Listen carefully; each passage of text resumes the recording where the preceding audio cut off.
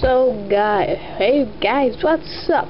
As you can see, it's a box of YJ Axle Cube. As you can see, this is a review on YJ Axle Cube. The first thing, let's talk about stickers. It's kind of a bit rough and are very good quality, because it's rough and helps to make it grip better.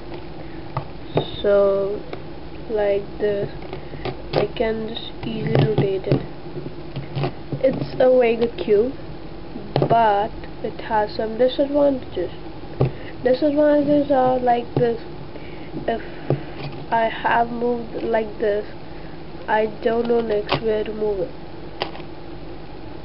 It's a perfectly hit and try method.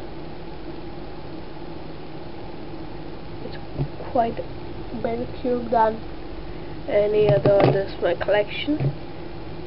This turns better, but I don't know how to tension it, and I don't want to tension it because it will just break apart easily.